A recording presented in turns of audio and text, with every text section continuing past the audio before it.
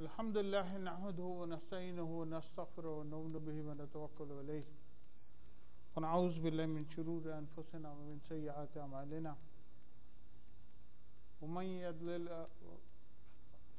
ومن يضلل فلا هادي له واشهد ان لا اله الا الله وحده لا شريك له واشهد ان محمدا عبده ورسوله قال الله تعالى في الكتاب الكريم بعد اعوذ بالله من الشيطان الرجيم يا أيها الذين آمنوا اتقوا الله حق تقاته ولا تموتن إلا وأنتم مسلمون يا أيها الناس اتقوا ربكم الذي خلقكم من نفس واحدة وخلق منها زوجها وبث منهما رجالا كثيرا ونساء واتقوا الله الذي تساءلون به والأرحام إن الله كان عليكم رقيبا. I begin with the praise of Allah subhanahu wa ta'ala. I thank Allah for giving us this beautiful religion of ours. I thank Allah for all the bounties that He has bestowed upon us. I thank Allah for sending our beloved Prophet Muhammad sallallahu alaihi wasallam, the seal of the Prophet, to us and making us His ummah.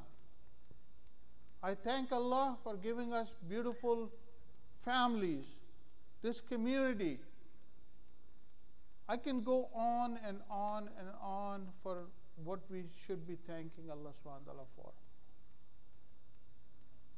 Just a few weeks ago, we had the best month of the year, the month of Ramadan, in which we all came together and we made sujood. We prayed together.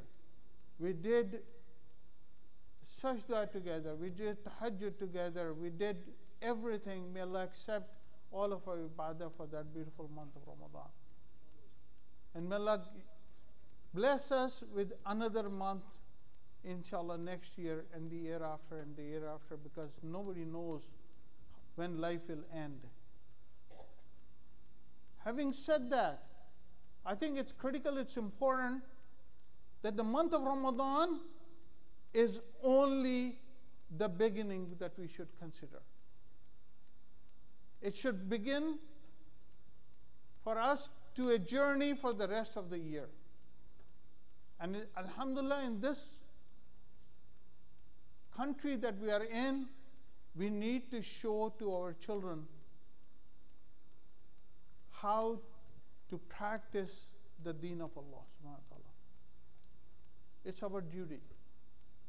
My beloved brothers and sisters, I stand before you very sad to relate to a very tragic event, an incident that happened in the community that I used to be in Northern Virginia, the community of Adams Center, where on the 18th of June, the 23rd day of Ramadan, this young girl, Sister Nabra, was brutally murdered by this very gruesome act by this drunken person who was very angry.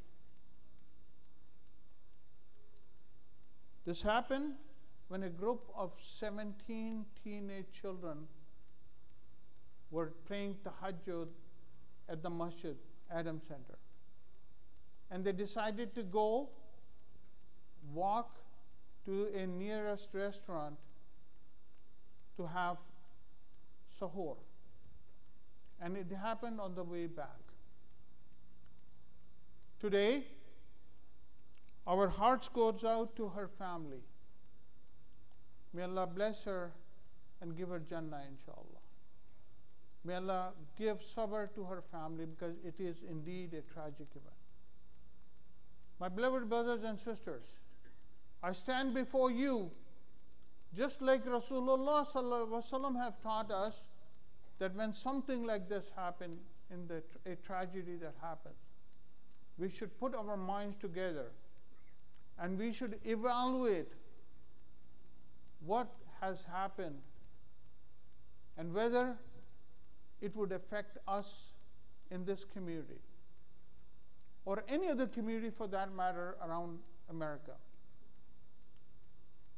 My beloved brothers and sisters, the time and space in which we are living in, there is no doubt in the mind of anybody, there should not be any doubt that the times are changing. That we are the subject of criticism. That Islam has been put on the pedestal of criticism. That there are people who are against us. Absolutely no question. There has been other incidences, or masjids been burnt, or being attacked, or individuals, or somebody saying nasty things on the street. Today, I stand before you, and I ask you, let's put our minds together and analyze the situation and see what we can do as a community. Let's put our mind together, because this is what I would suggest. So, what has happened is, as I described in the incident, there were 17 young people who decided to walk at 3 or 3:30 in the morning. We all know, I know when I was growing up, my parents would not let us, and we were only boys, would not let us out of the home after dark, except to go to the masjid, except just for the prayers, not to the restaurant, not for walking, not for anything else. Our young people, they love to take risks. They do. This is the mentality of our young people. Look at what they're watching. Look at the video games that they're playing, whether it's Minecraft or whether it's whatever, Call of Duty, I don't even know. All of that promote violence, risk-taking. So that's number one. Second, the false sense of security. Young people feel they're invincible. There were 17 of them going in a group. Of course, it's power when they are going together. But when that madman drove his car over the curb towards these young people, all of them ran away. Except for this unfortunate girl who got tangled in her abaya. And she paid the ultimate price. So the false sense of security. The third, why did it happen? We have all heard of peer pressure. In school, if you do not do something, you're not cool. You're not this, you're not that. So peer pressure. And it happens all across the nation. Can I ask everybody to move forward? I see brothers coming in, please. Come close, inshallah, if you can, please. This is another incident that happened. Recently, when the executive order was put through for travel ban and whatnot on some of the Muslim countries, I personally, because I'm involved in the community, I personally heard from so many people, I have nothing to hide. Why should I hide anything? Why not? Why not? I'm an American citizen. My beloved brothers and sisters, we need, just like Americans teaches us, we need to protect what our rights are. Don't forfeit your rights, especially when you're traveling on the border in front of your children. Don't, because that's critical. And then the last thing, just to analyze is, masjid, when the parents drop their children in the masjid and they think they are on the safe place. It is. Masjid is a safe place. But young people, until and unless they are supervised, or until unless they have the wisdom to do the right thing, how many of us, like we had just 2 days after this unfortunate incident, we had an iftar in one of the masjid.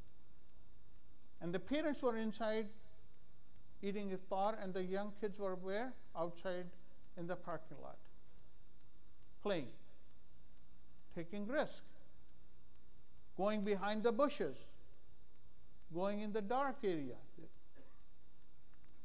taking risks again. They were in the masjid. Alhamdulillah, alhamdulillah, it's good, nothing happened. But I felt that there was something missing. My beloved brothers and sisters, let's look at what the Quran says. And I would like to share that with you. In Surah Yusuf, when Hazrat Yaqub, may Allah be pleased with him, Hazrat Yaqub alayhi salatu wasalam, his sons were going to Egypt, to the city, during the drought. There were 11 of them. What did he say to them? Enter into the city through different gates, so that you are not identified, so that you are safe. Because it was a time of drought, everybody was, and they knew that they were coming in from outside. Safety. وقال يا بني لا تدخلوا من باب واحد وادخلوا من أبواب متفرقة. Today is the beloved day of Jumma. You know, we love this day of Jumma, the best day of the week, because we are blessed to come together in one Jama'ah and bow to Allah subhanahu wa ta'ala and come and pray to Allah subhanahu wa ta'ala as one unit, one ummah. In this day, we are asked to read Surah Al-Kahf. Allah subhanahu wa ta'ala talks about the young people of Kahf, or the cave. When they woke up, they said, we are hungry. They assigned one of them, because they thought they were sleeping only for a few hours, didn't know. So they said, one of you go and bring something good food. But also, what did they say? They warned him. Don't display yourself so that you'll be caught. Our Prophet Muhammad sallallahu alaihi wasallam, when he was traveling from Makkah to Medina for Hijrah, he was blessed by Allah subhanahu wa ta'ala, and he knew that Allah subhanahu wa ta'ala is his protector. But did he not play it safe? Instead of going straight, taking the shortest route, he went first to the opposite direction and stayed in a cave for a few days. Safety, once again. So why not us look at our situation and realize where we are, and understand where the country is going, and understand and protect ourselves.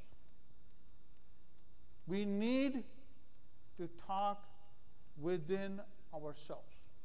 Our leaders, our youth leaders, our imams, our community, parents, youth, everybody, men and women, because it can happen anywhere at any time.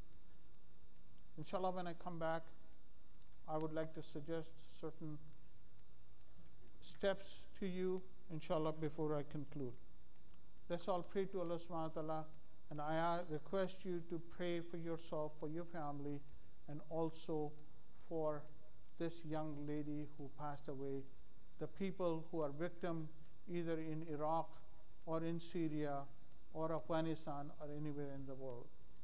Subhanakallahumma bihamdika nastaghfiruka wa natubu ilayk.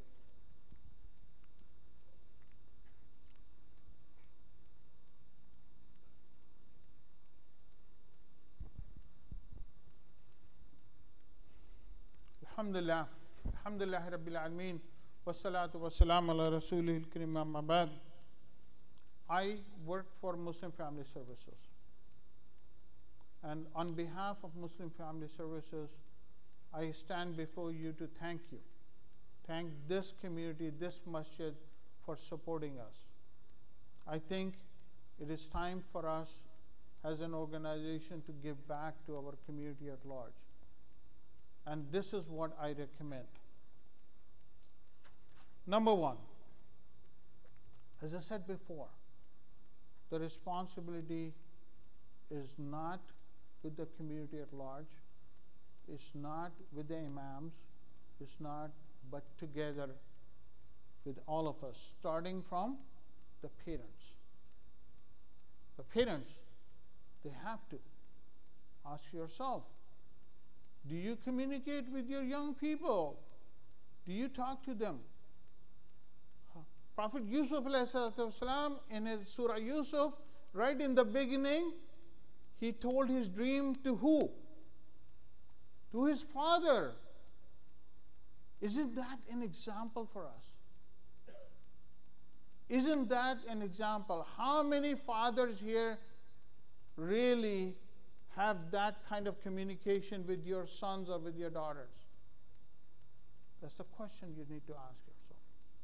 And there is a process, there's a way.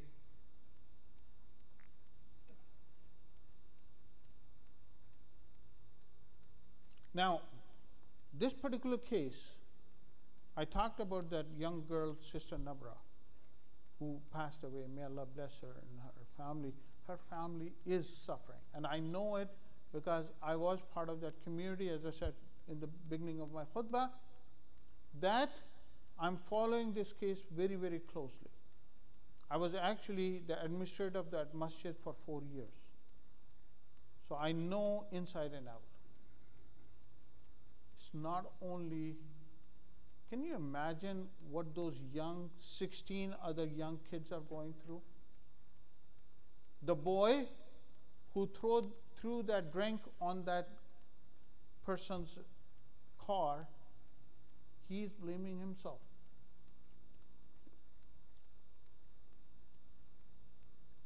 They do not want to come to the masjid anymore. The young people. Many of them are on suicide list, suicide watch. Many of them. The girls, they said, how come we didn't save our friend? All of them, the 16 of them. How about the community at large? How about others? So what do I suggest? And my time is very short, so I'm going to jump to it, and very quickly, I'm suggesting 2 things right now. One is from us. We, as Muslim Family Services, have prepared 3 workshops based on this case. Number 1 is your personal safety workshop. Your personal safety workshop. It's very important for you to get to know how to protect yourself, whether in a situation like this or otherwise. You might be in a restaurant, you might be anywhere. So that's number 1. Second one is parenting. Parenting, dealing with the teenage especially. By the way, I must clarify that for those parents who are not communicating with your child who is a teenager, it's already too late for some of them. Many of us, we do not know how to communicate. You know, these days you think you talk to your child and they should respond to you. Do they? Do we know how to text? Because that's how they communicate. Or Snapchat, or Facebook. That is where the pulse of the young people are. So we deal with all of that. And the third thing is anger. Anger prevention. And stress. I'm also suggesting that we should create every community, and let this community, inshallah, lead the way of creating a crisis management team. If we create a crisis management team, inshallah, we can multiply and we can set the example and go. Let's pray together, inshallah. Allahumma ahdina fi man hadayt, wa afina fi man afayt, wa tawallana fi man tawallayt, wa barik lana fi ma atayt, wa qina sharra ma qadayt, wa innaka taqdi wa la yuqda alayk, innahu la yuzillu man walayt, wa la yu'izzu man adayt, tabarakta rabbana wa ta'alayt.